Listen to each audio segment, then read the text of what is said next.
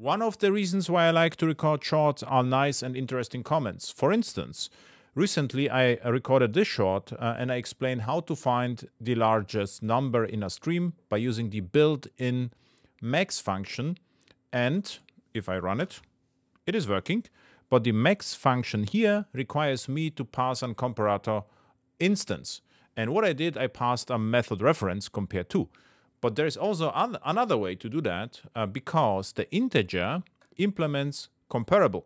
So the integer knows how to sort an integer, right? So instead of doing that, what I could do equally well, I could say, okay, I would like to pass from comparator,